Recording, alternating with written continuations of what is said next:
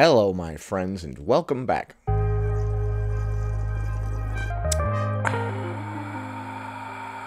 What happens when a plus-size influencer demands that the FAA and the airlines give fat flyers as many extra seats as they need to spread out? Today, we're going to be examining that question with a couple of clips as well as an article from the Daily Mail, the most trusted source of news. Oh, my shirt is a little wet right here. I just shaved my neck, so that's not like grease stains or something. I promise that this stain will slowly go away as the video goes on. Let us proceed with the applying of comb to mustache. Plus-size influencer demands FAA and airlines give fat flyers as many free seats as they need to spread themselves out, and admits other passengers may have to foot the bill. Oh, you admit that the rest of us might have to foot the bill? What if we don't agree? You know, I don't feel like footing the bill. Jalen Cheney, a travel and lifestyle creator based in Vancouver, is demanding the FAA to protect plus-sized travelers and make it more comfortable. She suggested airlines provide bigger seats or an extra free seat to larger passengers and refunds for passengers who purchased 2 seats. Cheney admits she did not know who would fund the cost of the suggestions, but believed the changes were worth it. A common theme among fat acceptance: we don't know who's going to fund this thing, just do it. What do you mean you don't know who's going to fund it? Clearly I'm going to fund it. We all are going to fund it on your behalf. All the people who are not morbidly obese are going to pay for the extra seat for the morbidly obese person because of all sorts of systemic phobias. And let's not forget the isms, okay? People definitely aren't where they are today because of the actions they took yesterday. That's definitely not what's happening. You're not just laying in the bed that you made for yourself. A plus-sized influencer has demanded the Federal Aviation Authority and airlines give overweight flyers as many free seats as they require to fly comfortably. What if I want to fly with a pack of dogs? Can I get extra seats for all of them? I got like 25 dogs that I want to bring on this plane. And we all actually need first class. These are very fancy dogs. So yes, we got a lot of good boys here, and we're going to need a lot of nice seats. Jalen Cheney, a travel and lifestyle creator based in Vancouver, wants the Federal Aviation Authority to protect plus-sized travelers and make flying in coach comfortable and accessible for everyone. She also wants airlines to be forced to refund overweight passengers for any extra seats they're forced to purchase when booking to accommodate their size. As plus-size travelers, my partner and I have unfortunately experienced discrimination and discomfort while flying, she wrote in her petition, which is being signed by around 4,300 people as of Saturday afternoon. Okay, how do we unsign a petition? How can we unsign a couple thousand of those people off of there? You guys clearly were not in your right mind when you signed that. She added, all plus-size passengers should be provided with an extra free seat, or even 2 or 3 seats, depending on their size. 2 or 3 seats. Dude, if you need 3 seats to fit on an airplane, bro, no, you don't get 3 free seats while the rest of us have to fit into 1. Oh my god. Dude, what planet are you guys from? This is getting completely insane now. This ain't even funny. You want 3 seats for free. Everybody else has to pay for the space that they occupy, but not you because of whatever you did to yourself, right?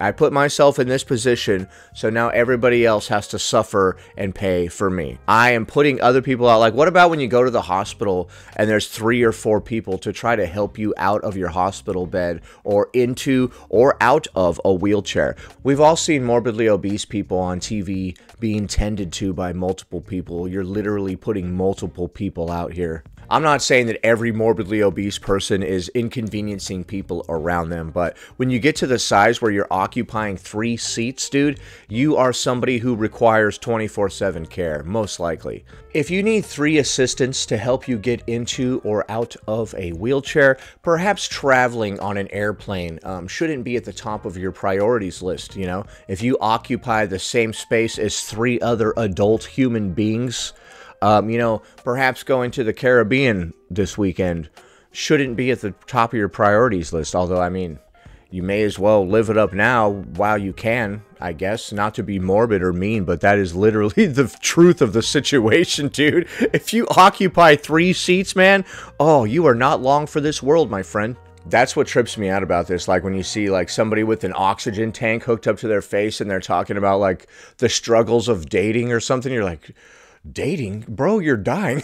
What are you doing to go in on a date right now, bro? Extra 2 or 3 seats. Oh my goodness, madam.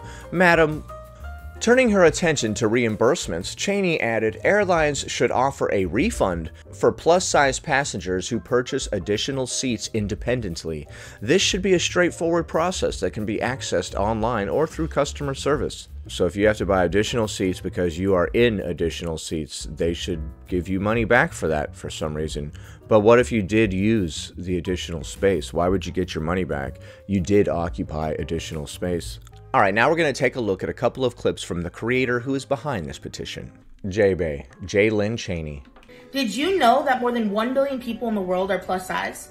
Did you know that 100 years ago this was not the case? Not even close. That's roughly 13% of the population. Those genetics have really kicked in this past 50 years especially. Everybody's genetically gotten very overweight from their genetics alone. This is weird. It's like all of us decided at the same time to gain a whole bunch of weight genetically. We're in this together. And yet, many airlines still don't have clear policies in place to accommodate plus-size passengers. I propose that we make something similar to the luggage thing. You know when you're going to get on the plane and there's that thing and it's like, yo, if your luggage can't fit in this hole, we're going to have to charge you extra, son.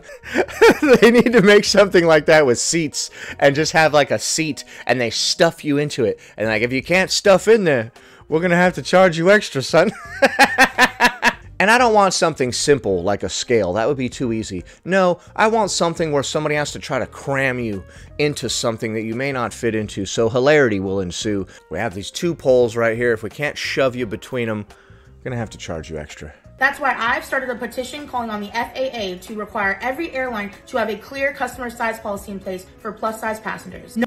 The FAA, the Federal Aviation Authority. You're getting federal authorities involved in stuff now. Oh my goodness gracious. Wow. This feels like a crime. to be involving the federal government in this feels like a crime. No one should have to endure the discomfort, embarrassment, and discrimination that often... Nobody should have to live with the embarrassment of their own actions, right? There's no such thing as shame anymore. Nobody should feel embarrassed about anything. You did a bunch of shameful stuff back there, but yeah, you don't need to feel any shame about that. Don't shame this person. Nobody needs to feel bad about anything ever. Lately, everybody seems to be trying to not hurt their own emotions, but it's causing them to hurt reality, right? Like, I don't want to hurt my own feelings, so I'm hurting my physical body. Seems to be what's happening pretty regularly now in many different ways. Comes with being a plus-size passenger trying to navigate air travel. By signing this petition, you can help us demand that airlines take concrete steps to... Okay, well, when they make all the seats all gigantic and regular people can't fit in them anymore, I guess the rest of us just won't give them our money. Make air travel more inclusive and accommodating for all passengers. Whether you're plus size or not, everybody deserves to be treated with dignity and respect when they fly. So you want free extra seats or larger seats, both of which are not fair to people who are not living in a larger body. Let's work together to make sure that the travel industry serves everyone, not just a select few. Sign and share this petition, and let's make a difference. Let's see, how do I unsign a petition on behalf of somebody else so I can get some of those nonsense signatures off of that? Every one of those signatures is from somebody who's overweight and is all up in their emotions and not thinking rationally, right? And their rational mind, they know that they want to lose weight and they've been trying to lose weight for a very long time and they're sad that they can't do it. And their irrational mind, oh, it's everybody else's fault, we need to change the world around us. When you're all emotional and stuff, you can't be trusted to make a rational decision on anything, so petitions mean nothing. There are thousands of damaged people out there with all kinds of issues that would sign a petition telling you that you could do this, that, or the other ridiculous thing just because they can't get over their own emotions, right? They can't get over their own issues, so they can't see the world beyond their own eyes. Let's take a look at another clip. Things I will never do again as a plus-size traveler. being scared to ask for a seatbelt extender, and sacrificing my comfort. Book a middle seat on a plane. They are the worst for plus-size travelers. Okay, you have to do a lot of extra stuff. Try to make myself as small as possible even though I'm a paying customer.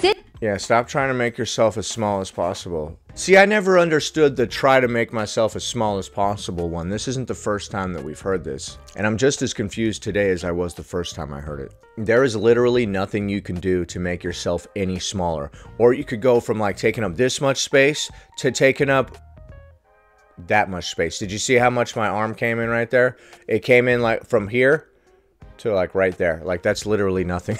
You can't just suck it in. It makes me think that like these people have been sucking in their gut since the time that they were young and that they could do it. Like there's a certain point when you first start getting overweight where you can suck in your gut, but like maybe they didn't notice that they just kept putting on weight more and more and more as time goes on. So you have like a Tammy Slayton sized person who's all like over there like trying to suck in their gut, but completely unaware that they're well beyond the point of being able to suck in their gut. Not to be mean to anybody or anything, it's just that human beings are really good at diluting ourselves and minimizing the problem. This isn't that bad. It's not that bad. Yeah, I haven't been able to see my genitals in a few years, but you know, that happens to everybody, probably. In a seat where the armrests don't raise and leave with bruises. I like the concept of armrests that don't raise. It forces everyone to stay in their spot. And if you can't, well, at least it's keeping you off of me. From the seat, step myself into the tiny airplane bathroom. Right, and your solution to all of this very alarming stuff is that the FAA and the airlines need to give you a free extra seat. Do they also need to make the bathroom larger? Any of this could be a red flag at any time now, dude. Laughing off the comments that are actually rude about being a plus-size traveler, not bringing my own towel, and only being able to cover a third of my body, relying on being able to buy plus-size clothing once I get there. I would suggest, if you're plus size, that you bring your own clothes, of course. If you have a hard time finding clothes, clearly you don't want to go to some new place and then try to find clothes. What are you going to do? You know, you're like, I hope they have a torrid or whatever. I actually just saw a torrid for the first time the other day. I was at this mall, this dead mall, and there was a torrid in there. I wanted to go in there and take a bunch of pictures of me shopping in there, and it would be funny and cute, and then we would play like some Pretty Woman music as I come out in different outfits and stuff, but you know. Oh my god, that would be so funny. Just do a little montage of me trying on different plus-size outfits to that Pretty Woman montage music or whatever. That's a skit that I want to do, where I just keep coming out in different plus-size outfits, and then Lizzo is sitting there in a chair, and every time I come out in a different outfit, she looks at it and goes. And then finally I come out in one, she's like, oh, yeah, that's the one. Flying with airlines I know are not plus-size friendly. Waiting to take a trip until I lose weight. Yeah, you shouldn't wait to take a trip until you lose weight. What if we keep gaining weight, though? What if, like, last year we just barely squeezed in between the armrests, and this year we cannot? Like, then what? Then what do we do? Then we start demanding stuff from the airlines, apparently. Apparently that's step 2. Step 1, grow larger than the seats can fit. Step 2, start demanding stuff from other people because of what you did. I think that this is a typo right here. It says, Cheney admits that price tickets would have to rise. I think they meant to say that ticket prices would have to rise. If she were to get her way and concedes non-overweight passengers could be faced with higher ticket prices to help cover improvements. Well, of course the thin passengers are going to have to pay for this. Somebody's going to have to pay for it. Certainly isn't going to be us plus-size folk, that's for sure. It's not our fault that we kept eating until we were this size and then we no longer fit in the seat and we're spilling into everybody else's seat. It's not my... Wait a minute. During a flight from Pasco to Denver, my fiancé was subjected to hateful comments, disapproving looks, and even refusal to sit next to them, amounting to discrimination. Amounting to discrimination. Oh my goodness. That does amount to discrimination, like, a lot. Similarly, on another flight, I was forced to occupy only one seat with immovable armrests that caused me pain and bruises. Well, you know, for thousands of years, The chair has not changed as a human invention. Thousands of years human beings have been able to fit into this thing. So it's weird that just in the past like 50 years, genetically, everybody became overweight. It's weird, man. Those genetics really kicked in recently. In videos posted to her Instagram, Cheney has widely documented her struggles flying, from showing her and her boyfriend being tightly packed into seats to showing what some passengers have said to her, including asking her if she bought 2 seats. They say it's not fair to the person who has to sit next to me if I don't. They're talking about if she doesn't pay for an extra seat. Text overlaid on the video read, "When I tell them I do, they say I'm selfish for taking a seat from another." Nobody said that. When you buy 2 seats, nobody says you're selfish for taking a seat from another. You bought a thing, and then you used the thing. In this country, there's no such thing as being selfish for buying a product. It's the basis of our economy. Pretty sure this person is lying. Nobody would ever accuse you of being selfish for buying another seat because you're too big to fit in one seat. Wow, look at her. She's buying 2 seats because she can't fit in one seat? Selfish. Somebody else could have sat in that seat and gotten crushed. Like, no, nobody's saying that, dude. I know there's a trend lately to try to shame people for buying things that they felt like buying with their own money in a free open market, but nobody actually does that in real life. They're like, oh my god, that guy bought a nice watch. What a jerk. Some people do. Losers do that. Losers go around trying to make people feel guilty about succeeding. Look at him. He's buying a nice car. We live in a fascinating society where people are simultaneously worshiping money and material things and also trying to shame people for succeeding and spending their money on material things. Anytime somebody buys something nice these days, there's always somebody there to be like, starving kids somewhere could have blah, blah, blah. Dude, shut up. We must all suffer all the time because somebody somewhere is not succeeding. However, when Cheney is forced to occupy only 1 seat, it can lead her to being in pain and causing chafing, as well as being subjected to poor treatment from fellow passengers. Oh, you mean when you violate their personal space, they have a problem with that? That's weird. Why would they care about that? This mistreatment of plus-size passengers is unacceptable. What do you mean, your mistreatment? You spill into somebody else's seat, and then you say that they are mistreating you? Oh my goodness. And it highlights the urgent need for better policies that protect the dignity and rights of all passengers, regardless of size, she wrote. Unfortunately, plus-size passengers often experience discomfort and discrimination when flying. The lack of a uniform customer of size airline policy is unacceptable and must be addressed. Customer of size? Oh boy. We're going down the person of size, Whitney Way Thor route. And yes, I am absolutely familiar with that person and that show. Oh my gosh. Cheney currently uses seatbelt extenders to make flying a more comfortable experience. She hasn't commented on why she doesn't fly business or first class, which offers much bigger seats, although those fares are far more expensive than regular coach seats. You shouldn't eat your body into first class size if all you can afford is coach. You know? That kind of reminds me of that saying, don't write a check with your mouth that your butt can't cash. If you only got Applebee's money, don't be trying to eat at a Michelin star restaurant, homie. That's just common sense. She also believes crew members should undergo training on how to accommodate plus-size travelers, including handling sensitive situations and providing appropriate customer service. Was there an emergency and they had to deploy the oxygen mask? Oh, no. That's... Oh, okay, no. You just have that. Okay. Typically, when there's an emergency, oxygen masks will fall from the ceiling. If you have to wear one of those before an emergency has even happened, you might currently be in an emergency yourself, physically. You got on the plane already in a state of emergency and requiring assistance. It's like getting on the plane and you've already inflated that inflatable seat thing. I'm not trying to be mean, man, but these things write themselves, dude. As soon as you get on the plane, you go right to the emergency exit and freaking deploy the slide and just jump right off. In addition, she believes TSA should also be trained and implement clear guidelines for screening plus-size travelers, train agents on how to respectfully interact with plus-size travelers, offer sensitivity training, and provide accessible screening equipment. What? Sensitivity training? Why?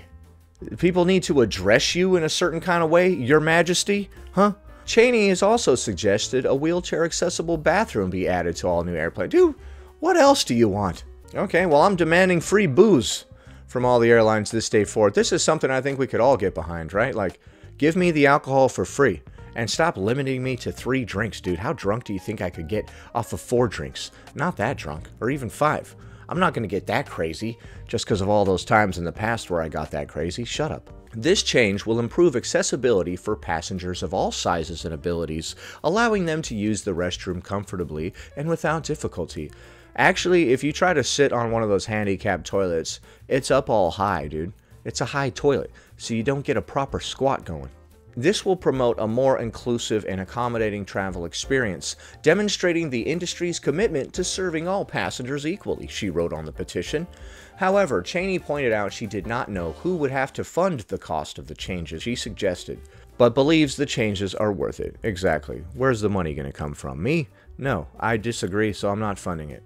It is difficult to provide a one-size-fits-all answer to the question of who will pay for the policies mentioned in the petition, she told Fox News in a statement. Fox, I thought we were on the Daily Mail. What the heck? We got, like, news publications getting their news from other news publications? Okay.